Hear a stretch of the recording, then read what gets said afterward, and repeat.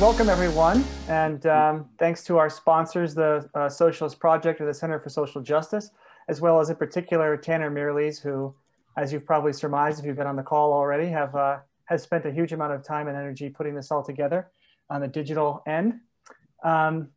Unfortunately, as we all know, this marks the last launch of a register volume edited by Leo Panitch, a beacon of the international socialist left, as we all know, who has been utterly inseparable from the Register and its tremendous success as its editor for the past 35 years. I'd like to begin today by reading a passage from his introduction to the second edition of his book, Renewing Socialism. He writes, "We should at least try not to mix up our mortality with the issue of the realization of socialism. Marx's underestimation of the longevity of capitalism is but the first of many mistakes that rest on this understandable but unfortunate error. Many of the people on the left who feel despondent today and take seriously the talk about the death of socialism are only acknowledging that their death is likely to come before socialism does. But socialism need not come in our lifetimes for us to be politically relevant as socialists. The point of socialist politics is about ordinary people developing themselves through the process of engaging in political life. The first question a socialist should ask is whether existing political institutions provide a framework for doing that rather than repressing it. So long as we can muster the strategic creativity and imagination to develop alternative political institutions that will in fact be developmental, we are contributing to making socialism possible. A good many activists as well as intellectuals have come to this conclusion since the turn of the century. This is one small, if encouraging, sign that an era of socialist renewal may be on the horizon. Over the past 35 years and more, that's the end of the quote. Over the past 35 years and more, the Register has been precisely such an institution. And this also means that while Leo may have left us, the crucial ongoing role of the Register as a unique space for the international left remains. For those of us who worked on the Register with Leo over the years, know all too well how much it meant to him, from the countless hours spent working with authors to edit and develop essays, to working with the editorial collective to think of themes and topics for future volumes, to waking up in the middle of the night, as he always did each year, with a new idea for the order in which the essay should appear in the volume. And the Register was immediately on his mind after his cancer diagnosis, as he laid in his hospital bed and sent us an email to arrange things for the UK launch in December, which would sadly be the last public event at which Leo ever spoke, intervening during the Q&A to remind people about this event today. It was in the pages of the Register that Leo's supervisor, Ralph Miliband, developed his pioneering theory of the state that is so foundational to the work so many of us are still carrying on today. And it was in the same pages that Leo and his close friend and co-writer Sam Gindin, who's going to speak in a moment, developed the groundbreaking theory of the American empire that remains crucial to understanding contemporary world order. It was also in the Register that Leo articulated his sharp critique of social democracy, working as Ralph did to create a space for imagining a new socialist politics beyond social democracy and beyond Leninism, capable of representing and organizing working classes to wage a struggle on the terrain of the state as well as in the streets. Over the years, the Register has held open this political space in an utterly non-sectarian and non-dogmatic way, putting in dialogue a wide range of the rich socialist intellectual traditions that are our greatest legacy as we seek to understand our world. A legacy to which Leo made the significant and enduring contributions that were his gifts to the world and to all of us. In the first of the two video clips we're going to show today, in a moment here, Leo makes this case powerfully and passionately in a situation in which he relished, a public debate. Hopefully these clips will serve to bring Leo's spirit to our launch today. I will then hand things over to Sam Gindin, who will make a few remarks before proceeding to Greg and our panelists to launch the 2021 Register, full of important and insightful essays in its own right. We will then wrap things up with one final brief video clip of Leo. It is true that Lenin looked with admiration on the German post office, but he did not look with admiration on German central planning, with its direction of labor, its conscription of trade unions and labor, etc.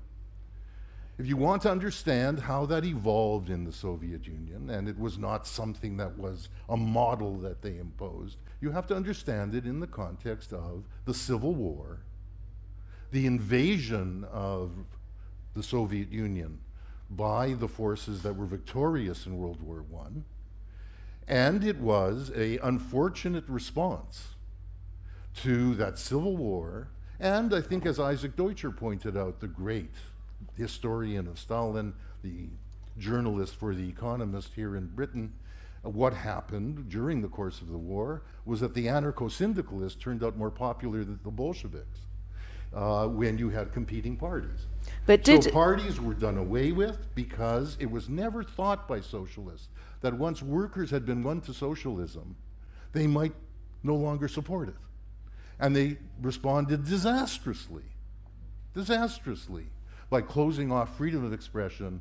Competing parties, etc., were criticized immediately for this, most famously by Rosa Luxemburg. This is why she's a hero of the democratic socialist left.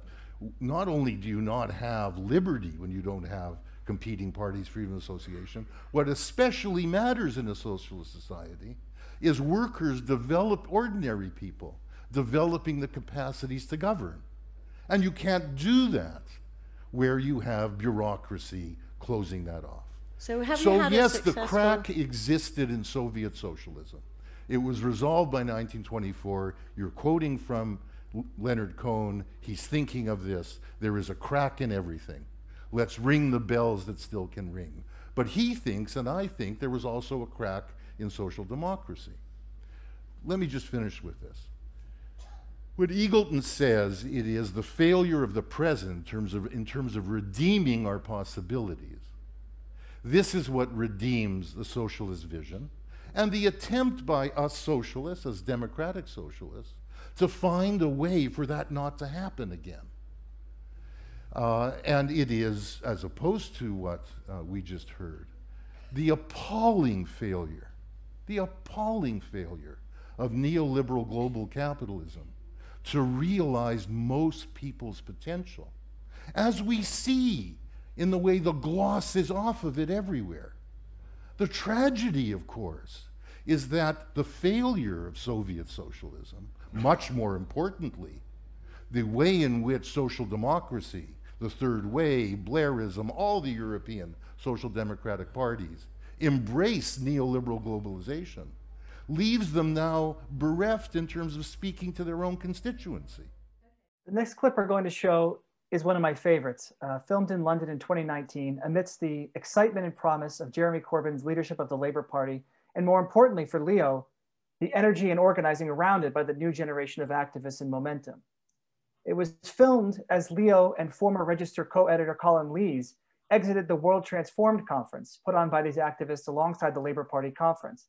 Leo found this incredibly exciting to attend each year and always came back excited and energized. Leo, what do you think of the economy at the moment? Oh, the economy is hardly the main problem right now. It's the, may I use the word, fucking politics that's the problem. Yeah, I mean, we got Boris Johnson, who using public money, which should go to social care, spending it on his girlfriends. Yeah, that's right. And much worse, we have, you know, the possibility of a xenophobic political rupture led from the right, with tragically a lot of working class people voting for it. And this is very, very scary. Not unique to Britain by any means, no, it's but global, very scary. We've got Bolsonaro, we've got Trump, Modi. Absolutely. We've got all sorts. So like, absolutely. And we have an election coming in Canada where the same dangers are around. I mean, what we've got here is we've got a guy who was basically a blogger before, Dominic Cummings. Do you know this fellow? Yes. So right now, he has the entire British state apparatus in his hands. In his hands. What do you think of that? That's scary, though, That's isn't it? Very scary. It's very scary. But the young people that are here, both as delegates with Young Labour and as CLP delegates and at the World Transformed Conference, are a shot in the arm. Let me tell you, whatever happens with Corbyn, this socialist upsurge in Britain is not going away. And that is the hopeful side of where things are at the moment. I've seen them. We have a plethora of PhD psychogeographers thinking about social policy? Oh, that's nothing. We have taxi drivers who are socialists and who understand things a lot better than most PhDs. Got to see you. So long. Fight the power. So with that, we're now going to hand things over to Leo's longtime friend and co-writer and some of his most important work, Sam Gindin. Thanks, Steve. I've been avoiding watching clips of Leo, but it is wonderful to start seeing them again.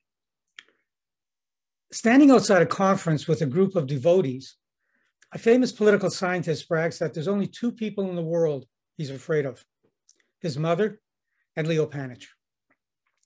To anyone who knows Leo, this revelation elicits knowing smiles and an affirmative nodding of heads. But it also poses a question. Those with an authoritative and intimidating presence tend to bring a distancing from others. How then did so many nevertheless come to feel so close to Leo? The almost universal answer in the hundreds of emails sent in response to Leo's passing spoke to the vital social dimension that came with Leo's charisma. A genuine interest in others, a generosity in terms of time, an eagerness to schmooze, the quiet supportive hand on a student's shoulder that followed a crushing critique of an assigned paper. It was also impossible to ignore Leo's down-to-earth energy and enthusiasm. Whether he was speaking on Corbyn or Syriza, wolfing down a Polish sausage with sauerkraut at a Jays game, or lamenting his inability to play the sax, never mind play it like Sonny Rollins. All this came together in his passion as a teacher and public intellectual. His undergrad lectures opened up thousands of eyes to a different way of seeing the world. His grad seminars inspired new generations of young intellectuals to ruthlessly rethink everything. As a commentator on current events at home and internationally, Leo was stunningly comfortable in launching, on call, into a clear explanation or an argumentative diatribe. In the middle of a phone conversation, he'd suddenly interrupt to say to me, "Shit, it's 5 minutes to my interview at 4. We can only talk for 2 more minutes. Then I have to find out what it's about so I can get my head around it." In those talks and interviews, Leo powerfully pressed to his very last days for an alternative common sense. Ever provocative, he challenged listeners to think deeper and more ambitiously about the kind of society they wanted. Yet the most effective political messenger still needs a quality message, and that was Leo's forte. A few examples. In the Communist Manifesto, Marx and Engels spoke eloquently and prophetically of capitalism's tendency to nestle everywhere. But absent the theory of the state, they generally ignored the counter possibility of states putting roadblocks in capitalism's march to internationalization. It was this counter possibility that characterized the long first half of the 20th century, when capitalism experienced 2 horrific world wars and a devastating depression that severely interrupted global economic connections. Far from being inevitable, a seamless global capitalism actually seemed impossible. Globalization clearly had to be made, but for many actors across the political spectrum, this meant leaving corporations and markets to do their thing while states retreated from prominence. Leo, in contrast, insisted that rather than being victims of globalization, states, with the US playing a special role, were globalization's indispensable authors. With globalization, states became internationalized in the sense of taking a prime responsibility for establishing the conditions for global accumulation within their own borders. States consequently became more important than ever. Similarly, at the ideological level, Leo emphasized that the legitimation of globalization wasn't carried out through international institutions, but by way of each nation state promising that its country will be a winner under globalization and bring national prosperity.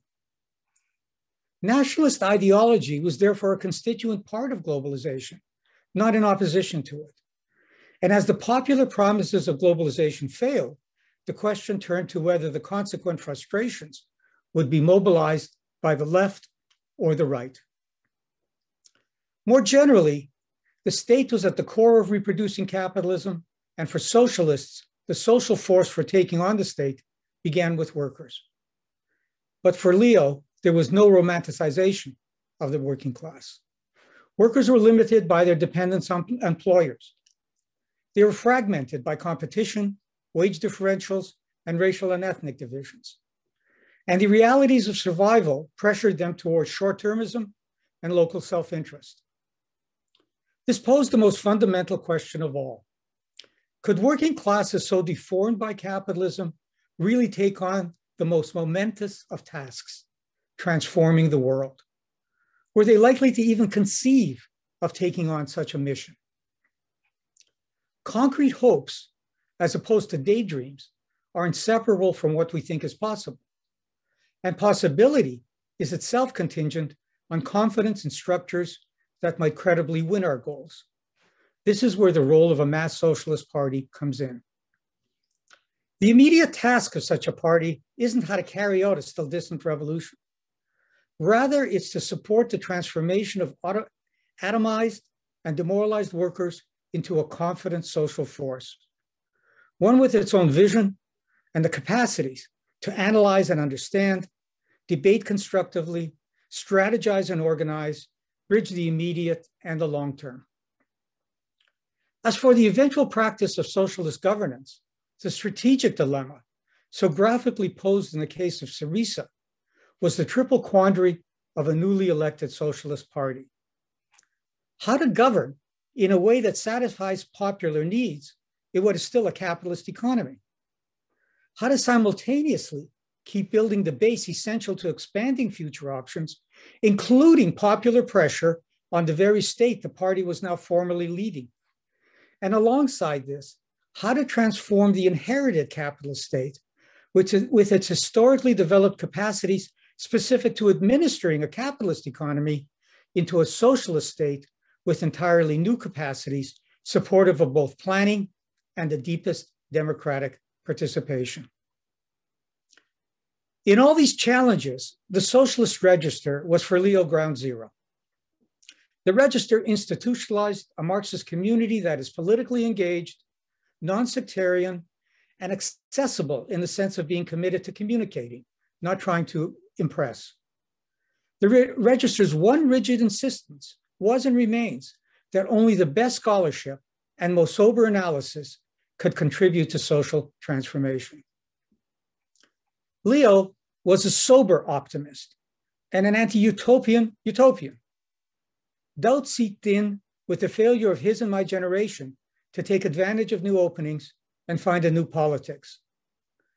But there really was no option other than to live our lives as fully as we could and act as if socialism was possible. And because socialism was unlikely to emerge in our lifetime, as Steve referred to that quote by Leo, Leo was amongst those who accepted that contributing to something that might only be realized beyond our own lifespans was the closest we could come to immortality. In grieving Leo, we can look for solace in the rich and happy life he led, the body of ideas and legacy he left, and how much better we all were in so many ways for having crossed paths with him. Leo was a gift. Yet there's no erasing the deep sadness that will remain as we try to move on with our lives and look to advance the work that defined Leo's political life. Thank you. Thanks very much, Sam. That was wonderful. Now we're going to move on with the launch of the 2021 volume and the discussions of the different essays from Bryan Palmer, Joan Sangster, Pat and Hugh Armstrong, Tanner Mirrlees, Derek Hrynyshyn, and then we'll turn it over to Greg. So Greg, it's all yours. Yep.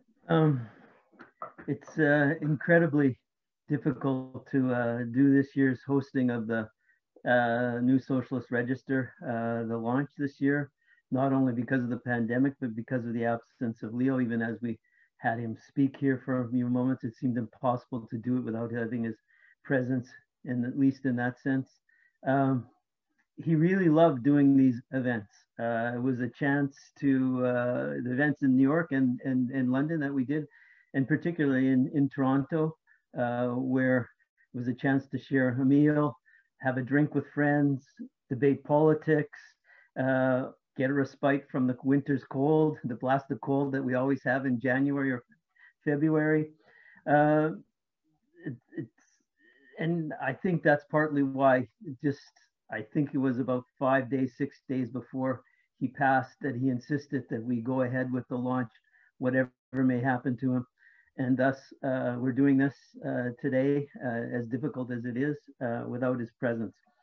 I have known Leo for a very long time. In a sense, as an undergraduate in Winnipeg at the University of Manitoba, I started knowing Leo before I'd actually met him. We had shared many of the same friends, some of the same professors, some of the same political groups, campaigns. I was just there 15 years later, but it already felt that I was kind of becoming a friend of his before I'd even met. Moving to Ottawa to study with him before he left, and then picking up again as I joined him as a colleague at York University in Toronto. It was kind of been a continual dialogue. And as soon as I moved into Toronto, it was a dialogue that was in Ottawa. It was always with Donald and Leo. Since I moved to Toronto, it was also with Sam all the time, a kind of continual dialogue about everyday events, almost everything under the sun we were debating, particularly looking at it from the perspective of union and socialist strategies.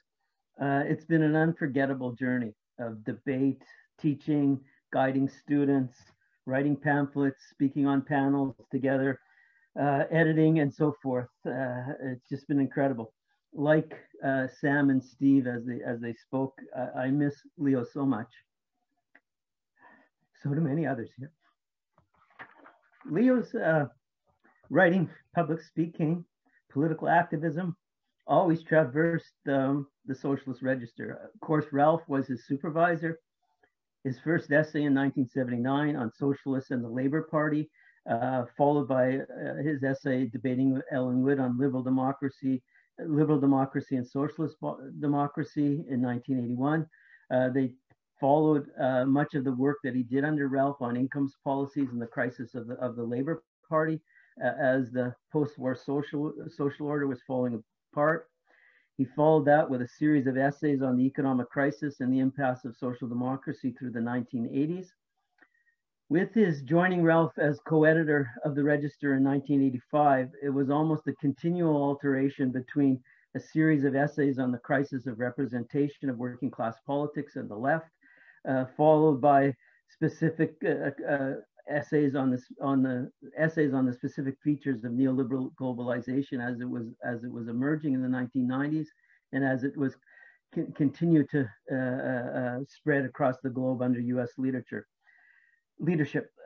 Each volume of the Register since Leo was editing reads as much as anything as a recent history of the left and the socialist movement. The titles ring this: the impasse of social democracy, the retreat of the intellectuals, coming to terms with nature, the crisis this time, rethinking democracy, and so on. They capture much of what we were struggling with intellectually and politically. When I joined Leo as co-editor with Vivek Chebber in 2010, we had began a process of really thinking through in 4 or 5 year plans of what we were doing. From 2011 to 2015, it was about the financial crisis, inevitably, and its aftermath and how it was registering itself in the class structures of the ruling and working classes and the corresponding strategies that were emerging from each of these classes. From 2016 to 2019, it was on the rise of the new right, the challenges this was posing for the left, what it meant for rethinking revolution, rethinking democracy in a world turned upside down. We began a new set of volumes in 2020, intending to look at the current period from a number of different angles, theoretically and empirically. The premise of these volumes was that neoliberalism was long-standing and still dominant, but discredited, discredited in its current political social forms, but still attempting to build and extend markets, protect private property, and so forth. But it was doing so increasingly in distorted, dystopic, authoritarian, polarized, and ecologically unsustainable ways. And yet, at the same time, there was a left still struggling to regroup, build new political agencies, and effectively pose alternatives to neoliberalism and the immediate sense in capitalism in the longer term. An editorial dialectic, we decided to pose things the way they are against the way they might be. Last year's volume and this year's volume, last year's volume Beyond Market Dystopia, this year's volume on Beyond Digital Capitalism carried the same subtitle, New Ways of Living, to reinforce that dialectic that we wanted to establish in each of the volumes. The remit we gave ourselves and our contributors for this from this year's preface tried to capture that. Beyond Digital Capitalism was planned Digital Capitalism was planned long before the greatest health crisis by far in over a century exploded, quite literally on a global scale through the course of the first half of 2020. This crisis fully exposed for all to see the severe consequences of long-standing neoliberal state practices, beholden to the blinkered competitive individualism of the proponents of pro-market ideology. And it drove them, however belatedly, confusedly, and temporarily, to undertake the types of massive social expenditures they had derided only months before. But the pandemic also posed a new challenge for socialists, including for us as the editors, as well as for the contributors to this volume, who we invited to analyze the nature of digital capitalism and its contradictions. Could we now do this in ways that also captured the significance of the pandemic and what it spoke to in terms of imagining, struggling for, and planning for new ways of living? I think we accomplished a lot of this, as difficult as that remit was. It is not possible to summarize even briefly the essays in the volume, but to put it in the simplest matrix possible, there's a set of essays examining automation and digital capitalism, historically through the changes of the modes of exploitation, work, and corporate organization, importantly rejecting all the techno-determinist characteristics of artificial intelligence and digital capitalism, particularly under the notion of a new interpretation machines, as Larry Lohman calls it in his essay, in his incredible essay on artificial intelligence. There's a brace of essays looking at high-tech capital, surveillance, and social media, and the possibilities for alternative control and platforms for communication, transportation, work organization. A series of essays examining alternative ways of living through the prism of the pandemic, and alternative ways of social planning and participatory, of social provisioning and participatory planning. I think quite a remarkable series of essays. I'm going to turn it over to some of those remarkable essays to the contributors, beginning with Bryan Palmer.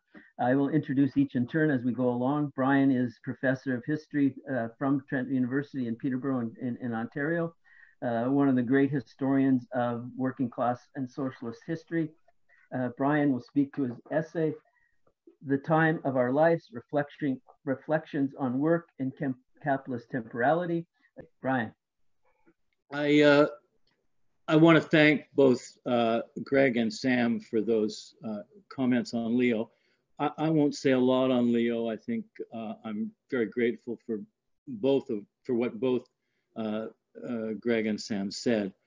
I want to just really confirm that aside from the sort of brilliance and range of Leo, the warmth and generosity that was there, and his capacity to extend that in the midst of differences, intellectual and political. He could be fierce and he could be feared, I'm sure. And as Sam started out, there were many who were sort of both in awe, rightly, and in fear of his capacities. But we argued over the years a great deal, and and often about politics, not so much about the interpretations that we put forward, but about practical and strategic matters on the left.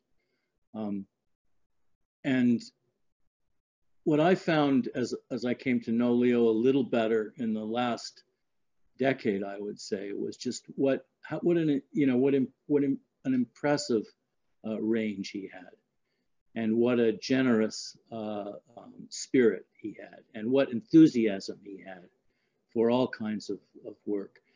And I'll be forever grateful to him for, in some senses, inviting me in to play a writer's role in the Register, because it allowed me a space to write as a Marxist and a socialist and an historian in ways that increasingly I found the historical profession did not offer. We were all Marxists back in the 70s when working class history started. Very few of us remained standing the ground of revolutionary socialism. And, you know, Leo really did follow the Fred Jameson injunction to always historicize, and he appreciated historical writing greatly. And it was really, the opportunity to write in that vein that I've found very enthralling and in a sense emancipating over the last little while. And I do thank very much Leo for that. The essay that I contributed to the current volume, I must confess I feel a bit the imposter because I have very little to say really of much substance about the gigafied economy, about digitalization, about the new sort of platform technologies that are so often associated with precarious labor in our times, and that have sort of revamped the sort of occupational structures of modern capitalism. But I am very much, I think, in line with Larry Lohman's essential point in his article, and that in fact, much that seems new has in fact been experienced before. Much that seems totally innovative and challenging and transformative in these new technologies is in qualitative ways runs parallel to experiences that the working class have had with technologies and innovations in the past. And you know, we see that very much in the contemporary time where COVID-19 has forced people into working from home. Many gigafied workers have in fact been engaged in work relations that are very similar to the putting out system, although the intensity of the capacity of these interpretive machines to monitor and surveil, which so many of the authors, including Joan, look at in the current register, is of course qualitatively different. So when Greg and Leo suggested that I might write something on time, they in fact alluded to me kind of revisiting E.P. Thompson's famous article from 1967, Time, Work, Discipline, and Industrial Capitalism. And the opportunity to relook at and rethink that essay was refreshing. And what it brought to mind, of course, that I tried to convey in my article as someone interested in working class mobilizations in the past, is the centrality of the struggle over the working day, which of course Marx pointed out. Time, Marx said in a comment before the International Working Men's Association in 1865, is the room of human development. It's the space in which humanity proceeds.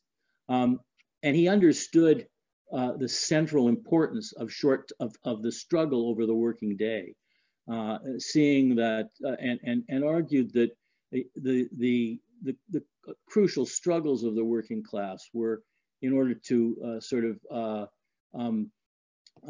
challenge the serpent of their oppression, was to counterpose to the sort of postured and pompous bourgeois declarations of the inalienable rights of man, their own working class Magna Carta of the limits that needed to be placed on a working day. But what Marx also argued and understood was that every victory of the working class under capitalism around the issue of time and many other issues was, of course, very likely to be turned by capital to its own purposes. And the intensification of labor that followed every reduction in working time that organized workers secured over the course of the 19th and into the 20th century was generally combated by intensifications of labor, technological changes, new managerial strategies such as Taylorism, all of which meant that the time won by workers was always going to be clawed back. And Marx understood this so that the generalized problem he confronted was that with capitalism, it was the trajectory of all of capital's projects was to make all 24 hours of the day time in which capital would in fact be capable of exploiting labor, to make labor subject to capital for not just the working day, but the entire day. And I think we see this dramatically in the new forms of work and the new ways of living that have been imposed upon workers in the digital age. The ways in which workers are working from home, which is in some senses a return to the putting out system, are expected to work piecework as they had in, under industrial capitalism, to produce more and more minute sections of knowledge and commodities that can then be marketed by entrepreneurs like associated with Amazon and other kinds of platforms. So really, it struck me that what was vital to come to grips with in new ways of living differently was to begin to address the extent to which the struggle over the working day, which is still going to continue under new forms of capitalism, actually, there never has been a time when the old banner of the mainstream trade union movement, a fair day's work for a fair day's wage, needed to be replaced with Marx's banner, the abolition of the wage system. The struggle around time, which is going to be fundamental to all future struggles and the new ways of living that the Register is trying to address, is understandably going to have to, I think, begin to rethink what had been tried and true areas of struggle for much of working class experience over the course of the 19th and 20th centuries. And indeed, the struggle against capitalism is going to be a struggle fundamentally about time and freeing time from the ever encroaching exploitative and oppressive capacities of capital. And what was very interesting to me was the way in which situating Thompson's essay on time and work discipline in the context of the 1960s. That was in some sense the high water mark of the struggle over time. It's not surprising that Thompson wrote about time and work discipline at a moment when it seemed that for the advanced capitalist economies and particularly Fordist workers in the Fordist sector, organized and strong, had in fact secured the 8-hour day. So many workers around the world and even within advanced capitalism had not, of course. But what happened was that for almost 25 years, that stasis around the working day seemed to indicate that the forward march of labor had not just been halted, but it had achieved so much. What happened, of course, with the 1970s, a fiscal crisis of capitalism, and the recurring crises that unfolded, of which we're in one right now, of which the COVID-19 pandemic is one expression, has basically moved the boundaries so that new struggles around time have to take a new form, and I think a much more anti-capitalist, anti-wage the wage system. To do that, however, requires rebuilding what has been lost over the course of the last 50 years, which is the obliteration, in my view, of the organized left. That is in conjunction with sort of rebuilding and revitalizing trade unions and building bridges to all manner of social movements and coalitions is the central task of our time. I think that will be the way and the only way that truly new ways of living can be advanced. Thanks very much. Thank you, Bryan, as provocative as always, conveying much of your essay. I'm so pleased that Joan Sangster is able to be with us after recovering from some health problems. Joan is professor of history at Trent University, now retired, and of course is one of Canada's most important and eminent feminist historians. Joan's essay in this year's volume is titled "The Surveillance of Service Labor, Conditions and Possibilities of Resistance."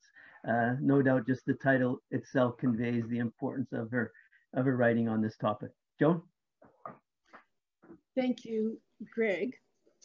I'm really honored not only to be part of this panel, but also to be in this year's issue of the Socialist Register, but obviously so saddened that we're here remembering Leo and paying tribute to him rather than sitting on a panel and engaging with him. The loss of Leo cuts so very deep, obviously for his family and close friends, but also for scholarly life more generally, for socialist networks around the world, and for the political community that he created and sustained with his incredible energy and intellect, his warmth, his passionate commitment to a better world. I don't have the long time close connection to Leo that some other people on the panel do, but my more recent welcome into the circle of Leo and Melanie's friends and comrades gave me a glimpse of what Bryan calls in his Canadian Dimension piece, Leo's polymath, kind of renaissance, expansive understanding of the socialist project and his many enthusiasms from jazz to food to hockey to politics. It also gave me a glimpse of his ability to inspire others, and it provided me with a warm welcome to a socialist community of mutual regard, of respect, of discussion. Being a historian or a Marxist historian, even a historian interested in Marxism in Canada, is being part of a very tiny group.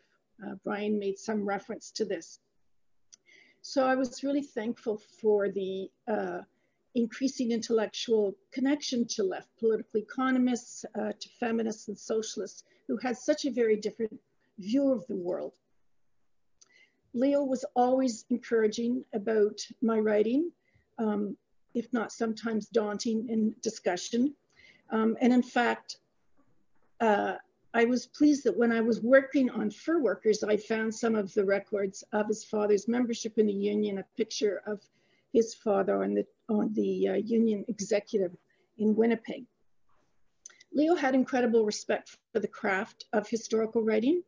When Sam said in his Canadian Dimension interview that he really valued the historical and historical materialism, I thought that comment was absolutely right on.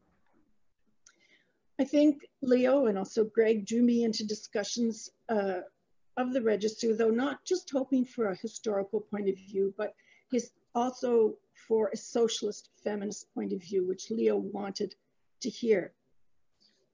I don't actually know how he managed all his connections in so many countries with so many people, but I do recall one trip to Chicago with him and Bryan for a platypus conference or platypi conference, I don't know the exact term, that to me was very revealing. The platypi are overwhelmingly young people. I missed most of the conference, but I went to the final summing up panel where Leo spoke. He had infinite patience and enthusiasm for the crowd long after I was tired of the revolution and just wanted to go and eat something. He engaged with them. As comrades. He didn't lecture to them. He differed and debated with them, but he listened to them. He pushed them to think about new things. And when that conference and discussion was finally over, he was ready to seek out new conversation, discussion, music, and food. So when I think about honoring Leo, I really think not only about his political and intellectual contributions, but that sense of socialist comradeship that he cultivated so well. When we talked as a group about this issue of the register, I didn't imagine that my work was really related to what we were going to talk about, to AI or technology or the digital world. But this was actually not true, because technology is absolutely central to labor history and to changing modes of surveillance of human labor. So what I did in my piece was use research on service labor, particularly feminized service work, to question the changing nature of modes of surveillance and control in relation to more recent technology, although also taking a long historical view. The essays by Palmer and Larry Lohman, I think, helped to frame my case studies. And the essay actually in this register on the massification of fashion is a very nice complement to mine, because while he talks about the just-in-time production, I'm talking about just-in-time selling in terms of retail work.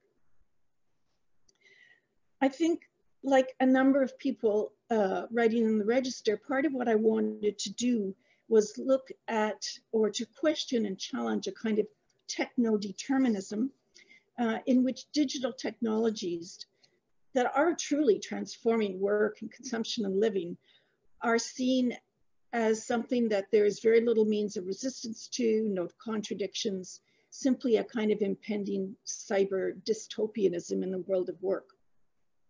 If I was guided by overall assumptions in terms of what I was writing, I think there were a couple of things. One was that we should take a feminist and materialist approach to labor. We need an eye for the asymmetrical relations of power relations of gender and race on the one hand, but also a materialist concern with the kernel of human relations at the very heart of capitalism, which is lived exploitation. So surveillance reflects the determining logic of accumulation, but these relations are always lived out through cultural and ideological processes that are that have gender and race inequalities built into them. And secondly, if surveillance is tethered to the logic of accumulation, it also very much shapes the nature of alienation that workers experience.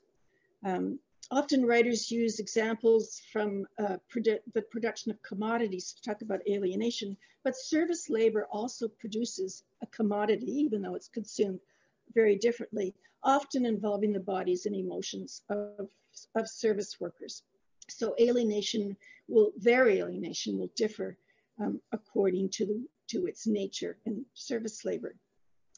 So in the article, there's 3 sections. I just want to sort of briefly talk about what I was trying to get at. One section is historical,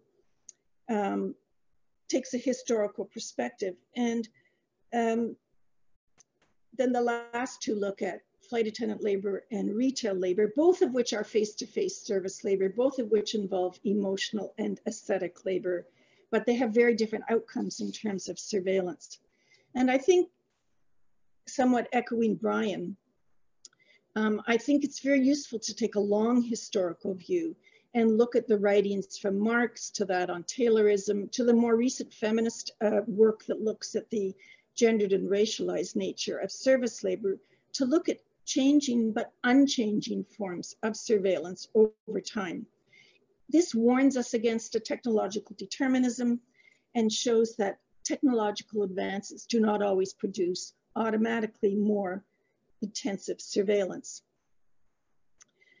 There's certainly some writing that assumes that there's a lockstep, a movement of surveillance with technology, that there is a radical shift in all occupations to more computerized technologies. And that at a certain point in the 80s and 90s, there was a shift from a sort of top-down Taylorism to a more Foucauldian kind of self-monitoring of workers. But taking the long historical view has some benefit, I think, because ultimately one could say that these are all Taylorist in orientation. In other words, squeezing labor and its costs through the intensification of measuring, monitoring, surveillance is what it is at the very heart of a lot of this. And taking a long historical view has a benefit when you look at flight attendant work and retail work as well.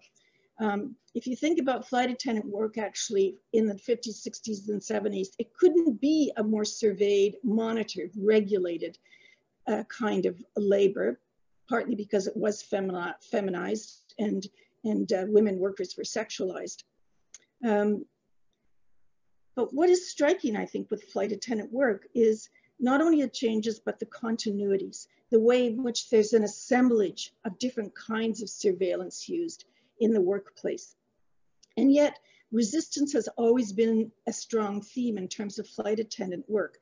They have strong activist and union traditions, and that, along with the nature of the work process, their claim on skills, has given them the ability to often resist surveillance. Now, if you read the piece, it will feel like it comes from another era, and it does. It comes from a pre-pandemic era. I actually wrote it before the pandemic, which of course has changed everything with flight attendant work. It's decimated it.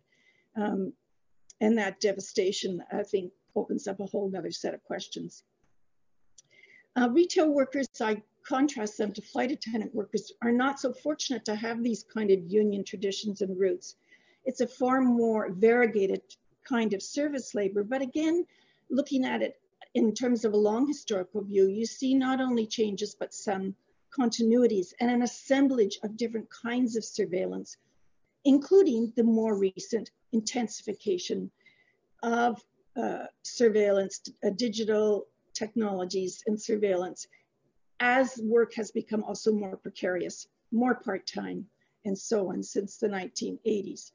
There's often the use of biometric fingerprinting, information gathering, and a function creep in which certain kinds of technologies were used to, quote, solve one problem with retail workers. And then they became a boon to management because they discovered they could survey and control all kinds of other things to do with work. But technology, I try to show, is not fallible, it's not neutral. And there are some modes of resistance used, often though, in contrast to union ones, more informal, more subversion, and so on. So ultimately, what does a feminist, materialist, and historical view offer in terms of looking at technology, surveillance, and service labor? Well, hopefully all the correct answers, but also some new questions. And one thing I didn't talk about much in the paper, and I think we need to talk about more, is the relationship between social reproduction and surveillance. We know that obviously both paid care and unpaid familial care are shouldered by women disproportionately. We know that women patching together online work and then trying at the same time to do childcare are under increasing stress. We know the evisceration of the welfare state has led to women doing more care for family members and yet being surveyed by the state even more to see if they're doing it properly. And there are many other examples of ways in which I think we need to think about that connection between social reproduction and surveillance. I think any surveillance, any look at surveillance at work needs a lot more than a call for worker privacy, which some legal scholars call for, or a dystopian determinist focus on the runaway project of technologies. It requires organizing strategies, assessing the multiple forms of resistance that workers used to try and establish some dignity in their working lives. And most important, it requires a broader critique of the capitalist and neoliberal ideologies legitimating surveillance and the gender and race hierarchies sustaining it. We should never avert our eyes from its most elemental raison d'etre. Surveillance lies at the heart of capitalist accumulation and the hierarchical power relations inherent in contract deployment. employment. That conclusion, I think, owes a debt to Leo's intellectual influence on my thinking, and I hope it also reflects a political sensibility that he too would have appreciated. Thank you, Joan, for that incredible essay and presentation. That was really, really great. I'm going to turn now to Hugh Armstrong and Pat Armstrong. Hugh was professor of social work at Carleton University in Ottawa. Pat is professor of sociology at York University in Toronto. They are two of the world's most important commentators on the healthcare system. I think, I don't know how many hundreds of times over the last 10 months I've written their names when asked into my emails when asked, how do I understand the pandemic and what's going on in long-term care and what's happening to seniors in the country? And I said, well, you have to read Pat and you on long-term care and so on and so forth. I've done it hundreds of times. I'm glad to turn it over to Pat and you with their essay in this volume titled Start Early, Stay Late, Planning for Care in Old Age. Pat and you. Thank you, Greg. One of the most remarkable things about the hundreds of tributes written about Leo is their consistency, as we just heard, even though they have been written by people who encountered him in different ways, at different times, and in different places, as a colleague, a teacher, a writer, an activist, a theorist grounded in today, and a friend. Larger than life, a towering Marxist intellect, an amazing presence, supportive of others, consistent at the core of his intellectual thinking, even as it further developed, and committed to living his socialism while fostering community.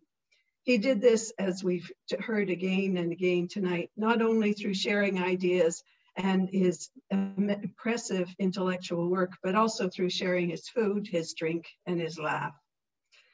The attendance and presentations at the 2016 conference held to honor his retirement graphically illustrated the breadth and depth of his social and intellectual influence, and the extraordinary respect such a range of people have for Leo as a person, a public intellectual, and a friend. He was a realist with imagination and with a love of both life and others. We have the exceptional privilege of knowing him and Melanie in all these ways. I can still hear Leo say terrific, often followed by an incisive critique.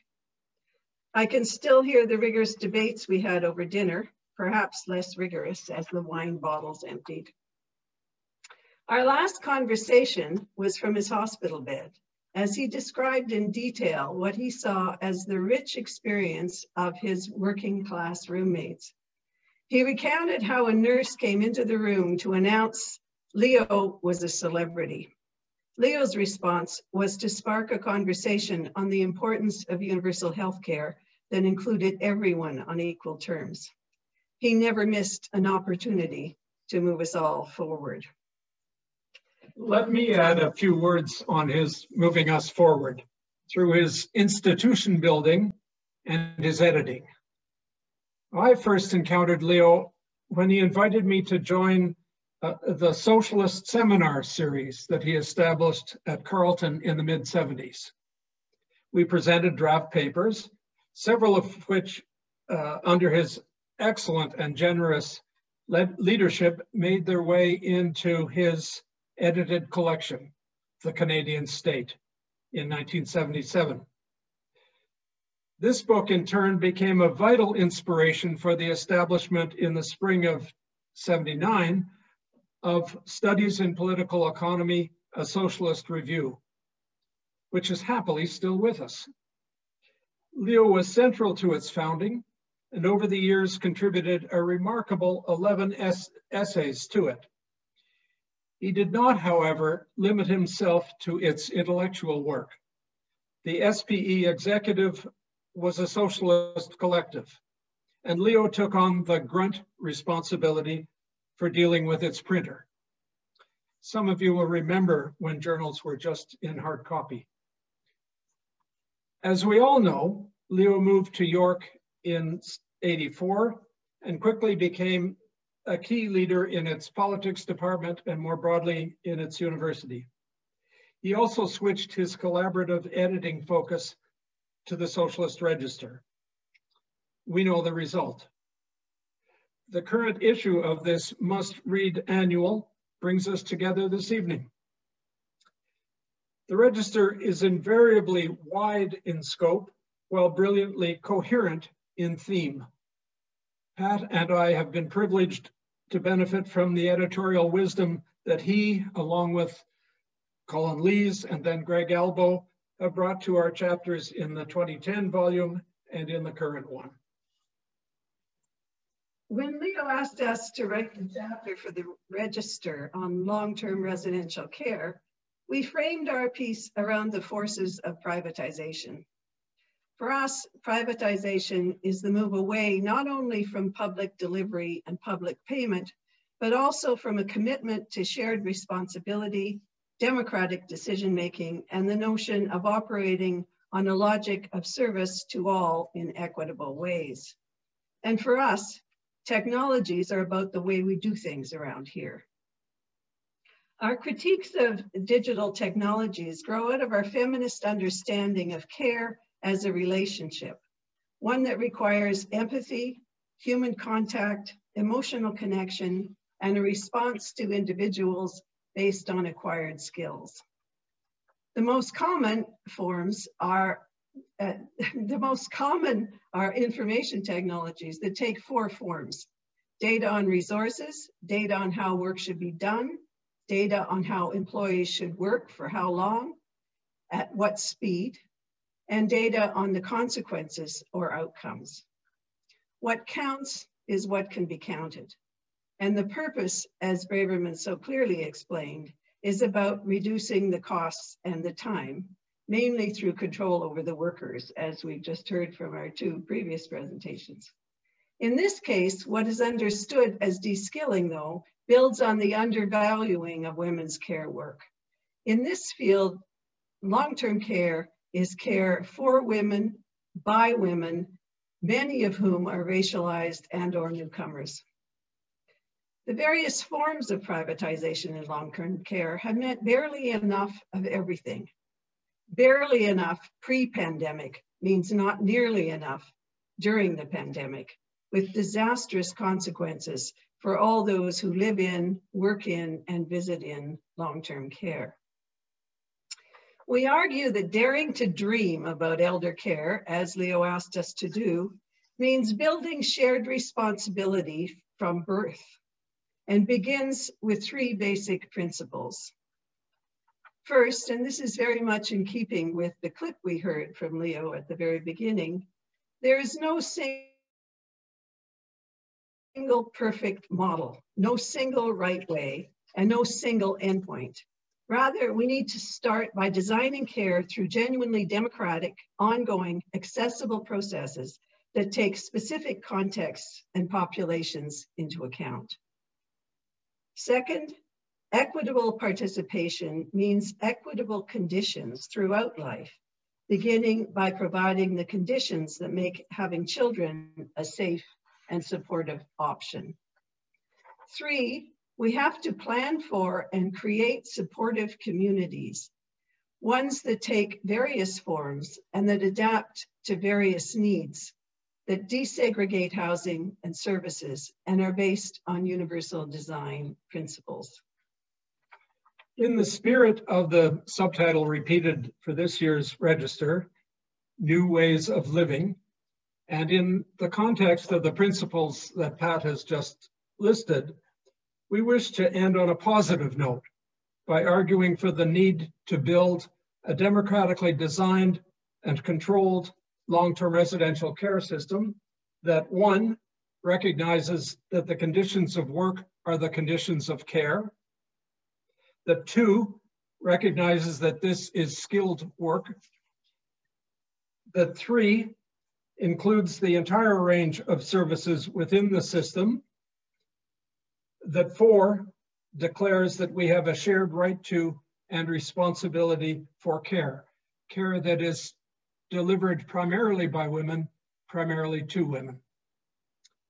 There is a long and winding road ahead of us all to overcome the class, gender, and racial inequalities, and to create intergenerational equity in elder care and elsewhere.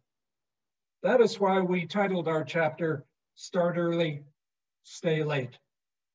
Leo certainly started early, and we are all profoundly sorry that he did not get to stay late. Thank you. Thanks, Pat and you. Wonderful. Now everybody knows why I've been typing your names into all the inquiries I'm getting about how to understand the long-term care crisis. Thank you very much for your essay and your comments right now. I'm gonna now invite Tanner Mirrlees to speak. Tanner is a professor of communication and digital media at Ontario Tech U. He has a recent outstanding book on tech ed, which is totally timely since we're all doing our teaching on Zoom, etc. And it's a wonderful critique of all the crazy claims about the advantages of high tech and teaching. Tanner's essay in this year's volume, Socialists on Social Media Platforms, Communicating with, in, and Against Digital Capitalism. Tanner?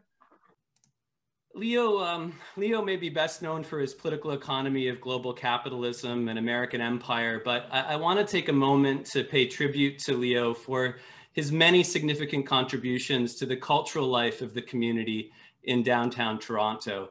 So for the past 6 years, I had the pleasure of collaborating with Leo on the Socialist Project's Cultural Committee, along with many of Leo's dear friends and comrades, such as Carl Beveridge, Carol Condé, Scott Forsyth, David McElraith, Mike Constable, Con, Sue, Nithya, Bob, Alina, and many more who are here tonight. And we all miss Leo very deeply and remember him so fondly. Motivated by Leo's enthusiasm and his incredible talent of building meaningful social bonds and inspiring folks to work on collective projects, our committee co-organized events like Film Social, which probed the social problems of capitalism through public screenings and discussions of popular films. Everything from I, Daniel Blake to Sorry to Bother You. We organized sort of under Leo's kind of energy and direction, Art vs. Alt, which inspired artistic activists to challenge the far right. It was rising just in 2016. We built Drawing the Left to radical creativity. And most recently, over the past 2 years, we organized the Red Night series with its Socialist Feminist Cabaret and its General Strike Cabaret 1919. So Leo played an absolutely crucial and central role in all of these community cultural events. And he was committed to this committee to the very end.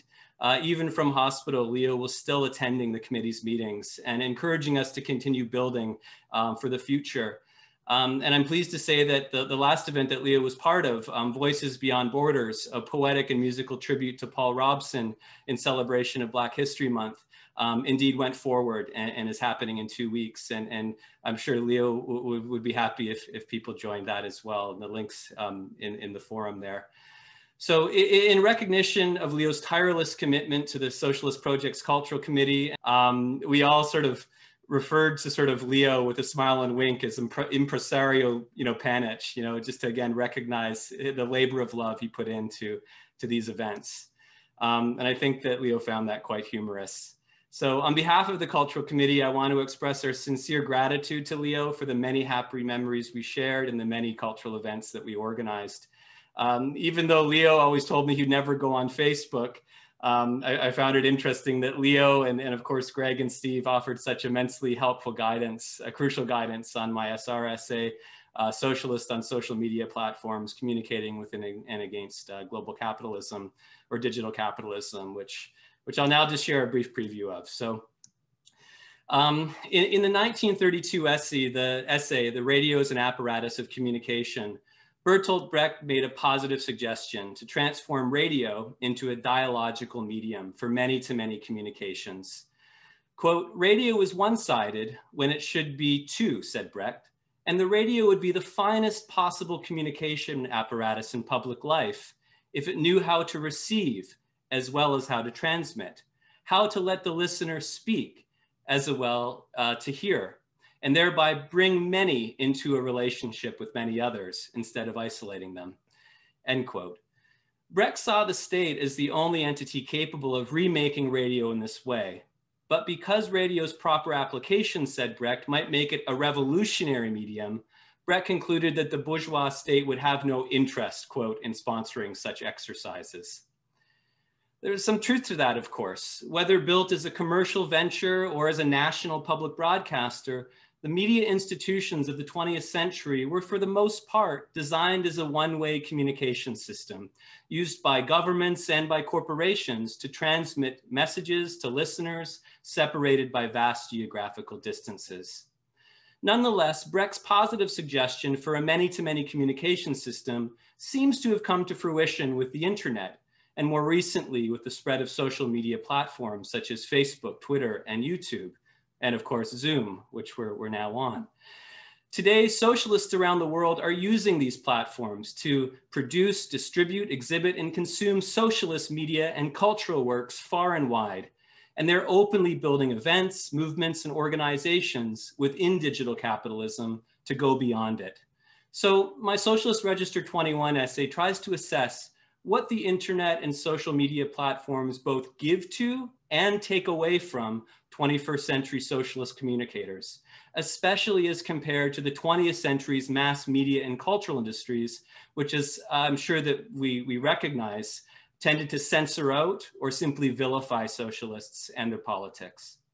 So taking it as axiomatic that communications underpins any possibility for socialist organization and politics today, my essay contextualizes the brave new world of digital capitalism, historicizes socialist communications from the old media of Marx's time in the 19th century, all the way through to the 20th century TV and radio industries, up into the new media era of our time in the early 21st, and then maps another emerging world of socialists on social media platforms with an eye to the novelties, the positive possibilities, and the negative problems they bring.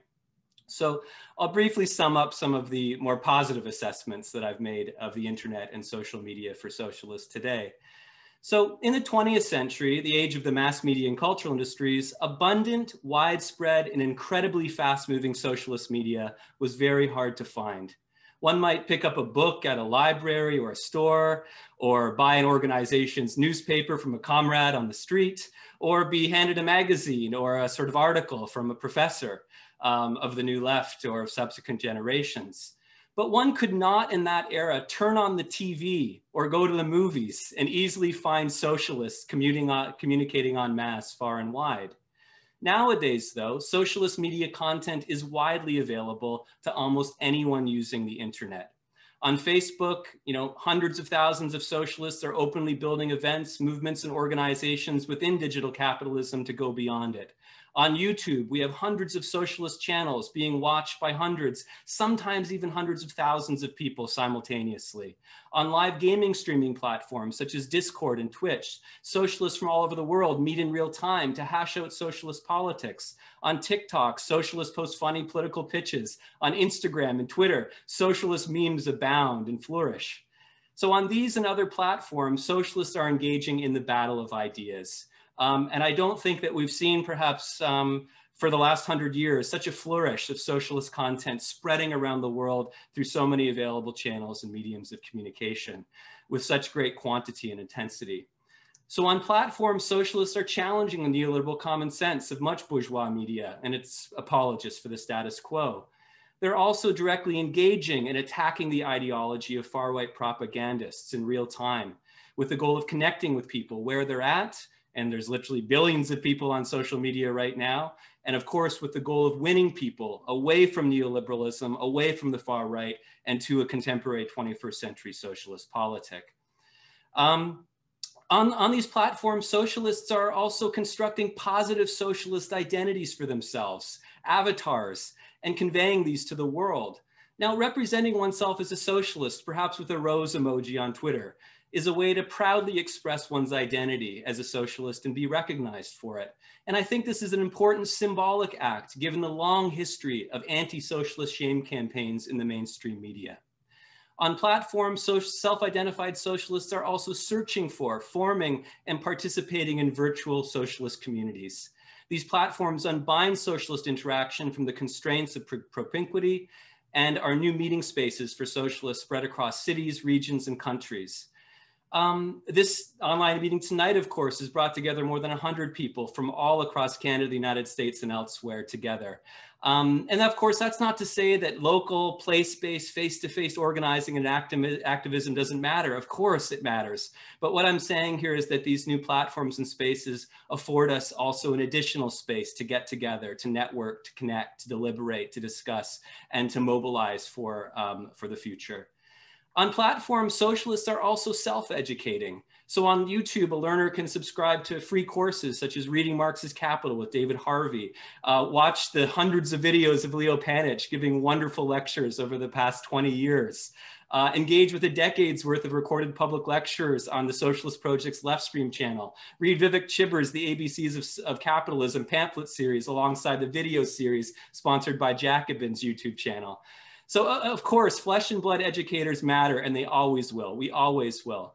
But for the many people that cannot access us, cannot access universities or colleges and urban-based centers, or the socialist organizations that tend to be concentrated in urban centers, these platforms are playing a vital role in making connections and making new socialists. So given the mass media industry's history of filtering out and demonizing socialists, I think these are very significant developments. Nonetheless, there are limitations to socialist communications on social media platforms too. So I'll just highlight some negatives, then wrap up. So when logged into social media platforms, socialists get used by what Jody Dean long ago conceptualized as communicative capitalism and what Nick Cernicek recently calls platform capitalism. So to use these platforms, we must first consent to their owners' conditions. And when clicking to accept, we become users, subject to those corporations' terms of service, policies, and community guidelines, including the right of these corporations to collect data about everything that we say and do. Socialists may be doing also a form of unpaid digital labor and functioning as exploitable prosumer commodities for these companies, which take in billions in revenue each year.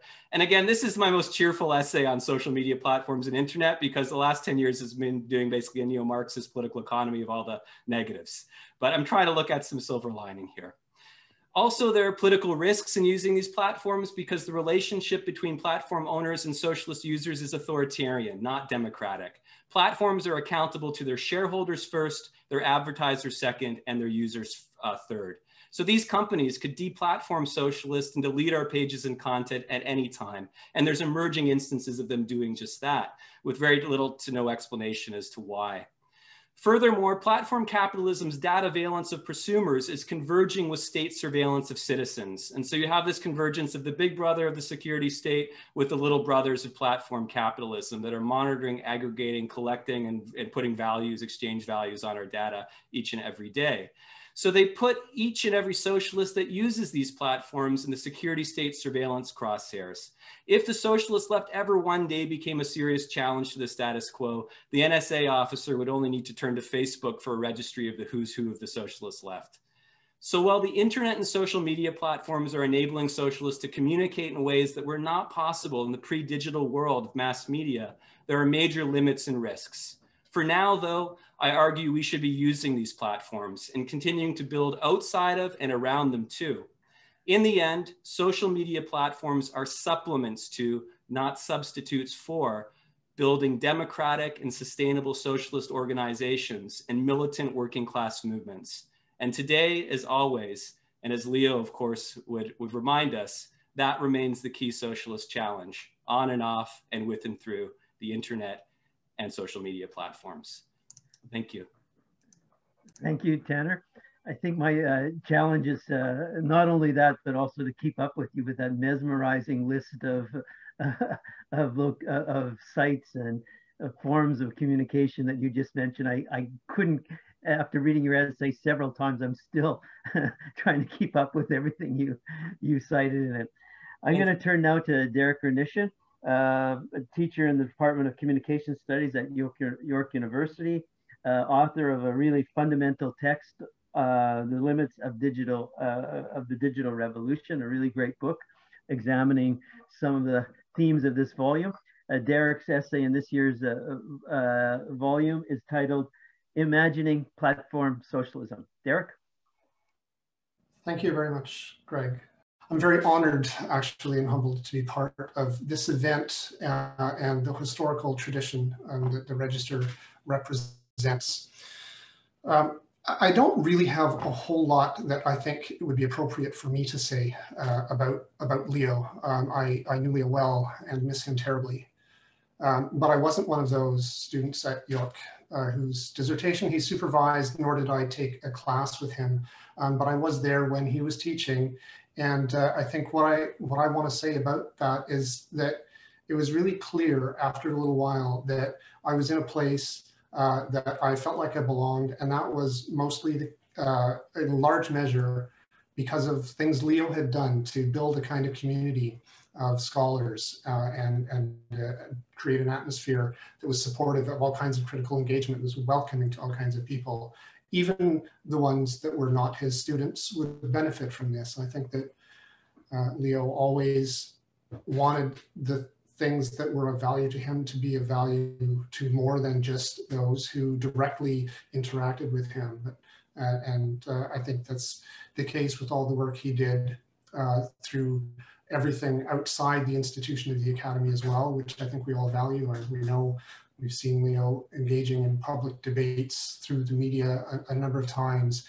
And I'm always going to remember him for that, as well as the academic lessons that I know I learned from him directly. But I feel like even if I had never met him personally while I was there at York, that I still would have learned a lot from him and benefited a great deal and been able to learn more because of what he did.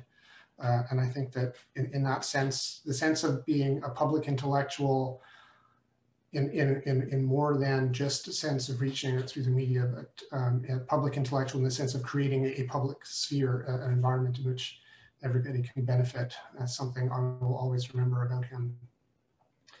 Of course, I'm also very happy that he asked me to submit an essay for this volume of the Register. I think it's important to me that I'm able to publish in a forum like this, because I think perhaps my essay is not entirely typical of what tends to get in these pages. But I think there are important things to say about the political economy of things like social media, and my essay actually builds very much on and follows what Tanner is saying there at the end about the limitations of social media. I tried to suggest reasons why we need to rethink the way social media are, while of course, I agree with Tanner, we should make use of the potentials that the technologies present to us. But we need to rethink how they work, because how they work is a problem. And I think this has become even more evident than it was when I wrote this last year in the last, month and 4 days. The events in Washington in January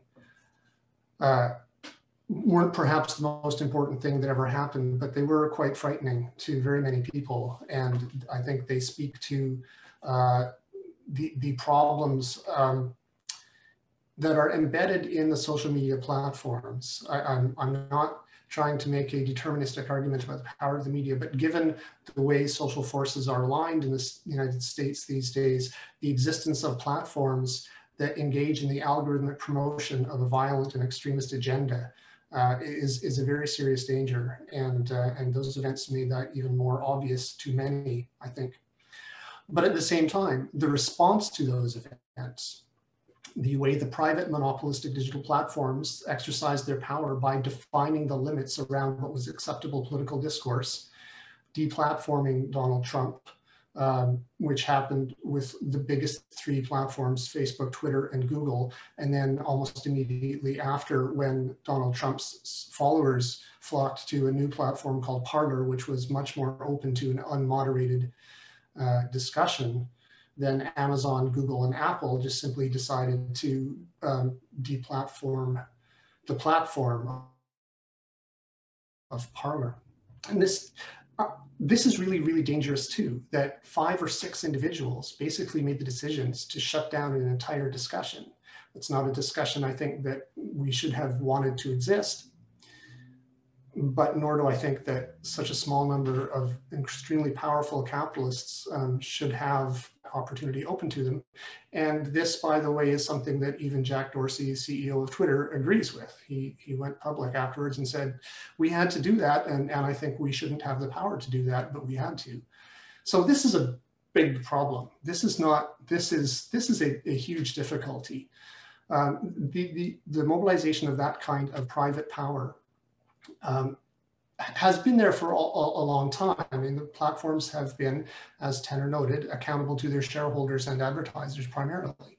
And that has set the conditions under which everybody, including socialists, have been able to communicate widely amongst each other across the population for a long time. And that kind of private power is what actually motivated me to write this essay about imagining how things could be different. Now, there are already calls for things to be different that are not calls for platform socialism. The Canadian government is any day now about to release some platform governance bill. The United States, the United Kingdom, the European Union have all announced plans to alter laws around this as well. And in the short term, I think it's actually quite important now, given what happened in Washington last month, quite important to support those kinds of reforms to laws so that we can perhaps rein in the worst excesses. But in the long term, I think there's good reasons why whatever they come up with is just simply not going to work. The platforms are too complex, too powerful, too attached to people's sense of freedom of expression to be really effectively regulable. And even if I'm wrong about that, even if there's an effective way to regulate these big platforms, it would need to involve a deeper kind of regulation than liberal democracies generally engage in. And so I've tried to trace out in my essay a suggestion, a possibility that maybe platforms could actually work quite differently. If we could get rid of the private commercial platforms, there is a possibility that perhaps something based on an open source model where a set of common protocols could be used pretty much the same way email works these days, where no one company has to be in charge of a whole platform, a whole discussion, where people could be able to take control over the algorithms that distribute the information for themselves. The point is not that there's a well worked out technical plan or that even the suggestions that I make necessarily would work. The point really is that we need to imagine something different, because what we are currently required to use, if we are going to communicate with everybody else, and this is part of the problem with their monopolistic power, we need to use Facebook even if we don't like it. And we should use it, and we can benefit from using it, even though the conditions it provides to us just aren't what we think the conditions should be. We need to get away from that. And we need to create something where individuals and communities can be much more in control of the kinds of decisions that are made over the ways that they communicate. And it might not work. Maybe what I trace out might not, but something needs to work. Something that needs to be a non-capitalist organization of the communicative capacities that we all possess. And not having a plan doesn't mean we shouldn't advocate for one. We should certainly invest our efforts in trying to develop plans that might work. And I actually argued that one thing that would be necessary would be public support, not public ownership in the sense of mass media like a public broadcaster, but public support for an open source project that would be ultimately accountable only to its users, but would need support, resources, and recognition from some kind of public administrative body. And I think if we are capable of doing that, if we do put some efforts into thinking about how we could design a platform that would allow us to communicate the way we want to, that it would actually lead to the creation of something that had never been created before, something that's quite new. It would not be centralized state support for all of its resources. It would not be completely open to control by capital. It would have to be something radically new that has never existed yet. And in that sense, I think it's utopian in the way that Leo always encouraged us to be utopian, but concretely utopian. And as Sam said, not just to daydream, but to have these concrete hopes. And I think they're essential in any project of transforming the world. So I don't think this essay is the last word on the subject, but I hope that there will be more work done to try to trace out these other kinds of utopian ideas of how communication might be, in the end, much more democratic and might serve all of us rather than just serving the owners and the controllers of digital capitalism. And thank you very much. Thank you, Derek. Just to start drawing things together, Leo and I were both so pleased that everybody in this volume took exactly the approach of Tanner and David and Tanner and Derek and the other presenters this evening, and showing the limits of a digital capitalism that's entrapped in value production and the ways that we could think of new ways of living if not confined within these limits. A range of the other essays take this on in terms of public transit, healthcare, it's just such a number of things. Fashion is another area, cinemas and other areas. There's a whole range of essays that are exploring exactly these themes. We are putting on a series of discussions on each of the essays in this year's Socialist Register with a Marxist educational project out of New York. You can zoom in on it. They're basically weekly. This Sunday, there's a terrific talk by Larry Lohman in his stunning essay on artificial intelligence as the new interpretation machines and the contradictions of living in a world organized by algorithms on Sunday. I want to end this part of the discussion with returning to the preface of this year's volume and what Leo and I wrote in the late summer of this year, or last year. In addressing how far digital technology has become integral to the capitalist market dystopia of the first decades of the 21st century, we were deliberately seeking to counter so much facile, futurist, cyber-utopian thinking that has proliferated through these decades. The proof of capitalism's continued dynamism, even in the face of severe global economic crisis, lay in the most successful and most celebrated high-tech corporations of the new information sector, which really were restructuring and refashioning not only our ways of communicating, but of working and consuming, indeed ways of living. Yet precisely because this was taking place within the logics of capitalist accumulation and exploitation, and through the reproduction of capitalist social relations, this produced new contradictions and irrationalities. Perhaps none of these was greater than those revealed by the contrast between the investment, planning, and preparation that went into the interminable competitive race for more speed by way of reducing latency in digital communications by so many milliseconds on the one hand, and on the other hand, the lack of investment, planning, and preparation that underlay the scandalous slowness of the responses to the spreading COVID-19 pandemic around the world.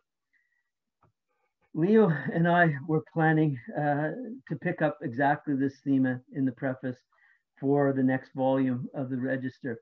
And we had we planned and had commissioned all the essays for it more or less by the early fall, and had begun just thinking through what we were going to try to push each author to do when Leo went into the hospital.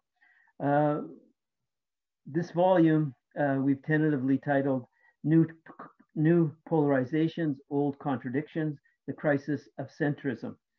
It is crushing for me, but I think for all of us, not to be working on this volume with Leo. It's just unbelievable. I've been lucky that Colin Lees will pick up and co-edit with me this year, a strike of miraculous fortune in a way after such terrible, terrible tragedy. I'm so glad that Colin has decided to help out. I want to also thank for the production of this year's volume, Louis Proyek for the incredible cover he's done for the volume. Also, Adrian Howe and Tony Zurbuch for Merlin Press for their support, Monthly Review Press and Fernwood Books for their respective distribution and publication of the Register in the US and Canada. Besides a launch, this is also a memorial to Leo's contribution to the Socialist Register and the socialist movement, our friend and comrade. I want to turn over the hosting now back to Steve Maher to introduce the last component of today's meeting, another clip from Leo. Thanks, Greg, and thanks everyone for those wonderful presentations and thoughtful comments. Like everybody, I think, you know, being at a Register launch, I personally, I miss Leo every single day, and today I miss him more than ever. So this is actually really, really hard. So now we're going to play one last video clip, which is from Leo's wonderful 2009 Phyllis Clark lecture called Still a Marxist After All. When I was choosing these clips, Tanner advised me to choose those that would come through most clearly on the Zoom format. And although this one was recorded a while back and is not of the highest video and audio quality, I hope you'll all agree that it's an excellent way for us to bring him back to close our meeting today and to say goodbye. Marx would tell you that without the development of popular class forces through radical new movements and parties, this kind of really radical proposal for the socialization of finance must fall on infertile ground. Notably, during the economic crisis of the 1970s, radical forces inside many of Europe's social democratic and labor parties put forward similar proposals, but they were unable to get their leaders, the leaders of those parties, to go along with such reforms. Those leaders derided these proposals as old-fashioned.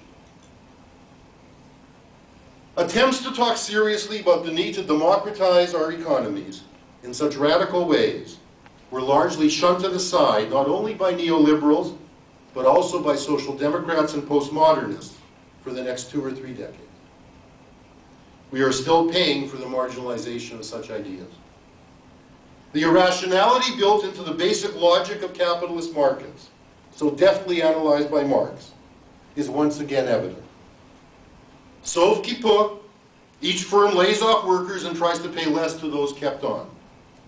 Undermining job security has the effect of undercutting demand throughout the economy.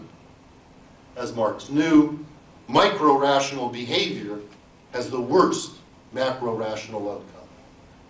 We can now see where ignoring Marx, while trusting in Adam Smith's hidden hand, gets you. The crisis today also exposes irrationalities in realms well beyond finance. One example is the widespread call for trading in carbon credits as a solution to the climate crisis. The supposedly progressive proposal whereby corporations that meet emission standards sell credits to others that don't meet their own targets is problematic because it depends on volatile derivative markets that are inherently open to manipulation and to credit crashes. Marx would insist that to find solutions to the global problems of climate change, we need to break with the logic of capitalist markets rather than use state institutions to reinforce them, as the carbon credit proposal seeks to do. He would call for the nationalization of the auto industry and all its component supplier parts, and its planned conversion into an industry that not only produces cars that run on hydrogen or electricity, as well as mass transit vehicles, but also engages in the planned conversion of that industry so that it produces solar panels. Of course, Marx would also call for international economic solidarity rather than economic competition among states in this process. As he put it in the manifesto, united action of the leading countries, at least, is the first condition for the emancipation of the proletariat. Yet the work of building new institutions and movements for change must begin at home. Though he called for workers of the world to unite, Marx still insisted that the workers in each country first of all settle things with their own bourgeoisie. The measures required to transform existing economic, political, and legal institutions would, of course, as he put it, be different for different countries. But in every case, Marx would insist that the way to bring about radical change was first to get people in each country to think ambitiously again. How is that likely to happen? Even at a moment when the financial crisis that began in the US has led to a general economic crisis that is bleeding dry a vast swathe of the world's people, the future prognosis is uncertain.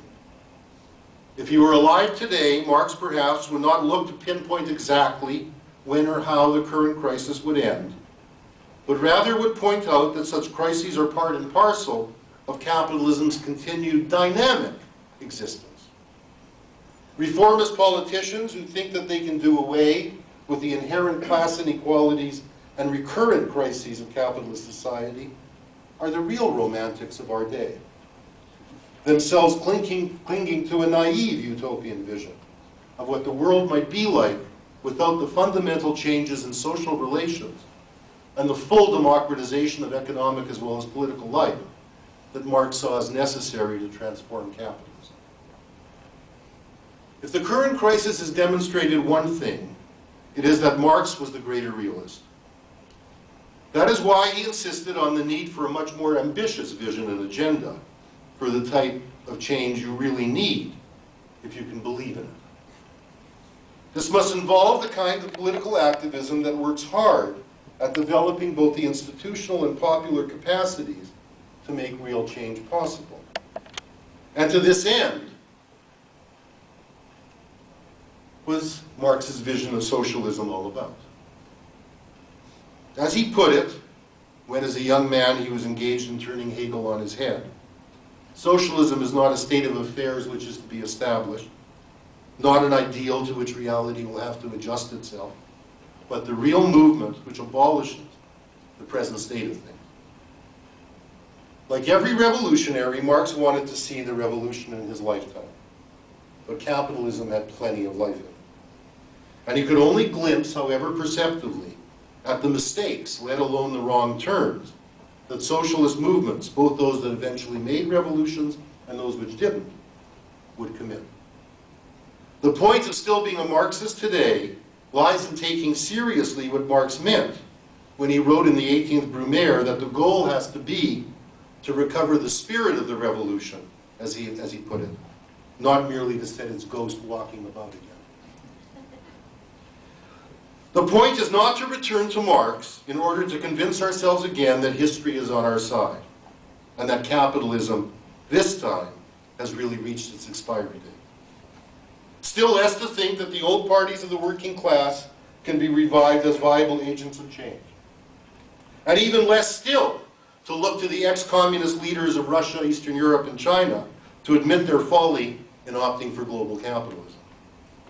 Nor is it to imagine that the proletariat as Marx knew it is now finally going to be forced by this crisis to rediscover its revolutionary vocation, has firmly established the dictatorship of the proletariat and smashed the state. None of this way of thinking is very helpful. What is helpful is to realize that the opportunity is there for people to organize, still using a class map, even if not the same one that Marx used, to build new institutions through which they can develop the capacities to determine better their collective needs and to democratize the state and the economy. We do need to relearn from Marx that movements for protest are not enough, and that societies can't really be changed without contesting for state power, since this is where class power is concentrated and reproduced. And while we may gain insight and courage from reading his essay on the Paris Commune, we also need to go beyond his concept of a state in transition to figure out how to avoid co-optation on the one hand or socialist dictatorship on the other.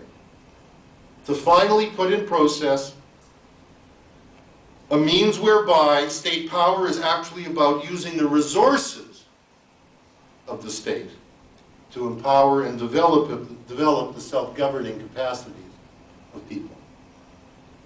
Does still being a Marxist mean that one is sure this is going to be realized? Not at all.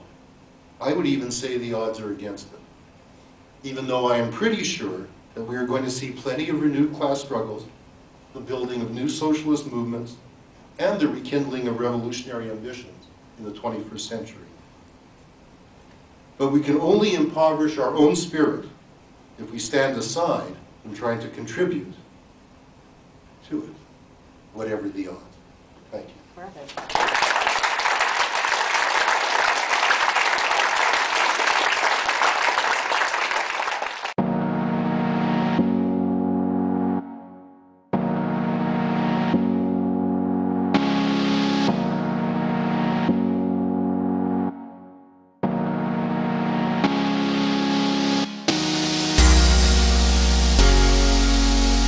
I think Leo would have been thrilled. Oh, thanks,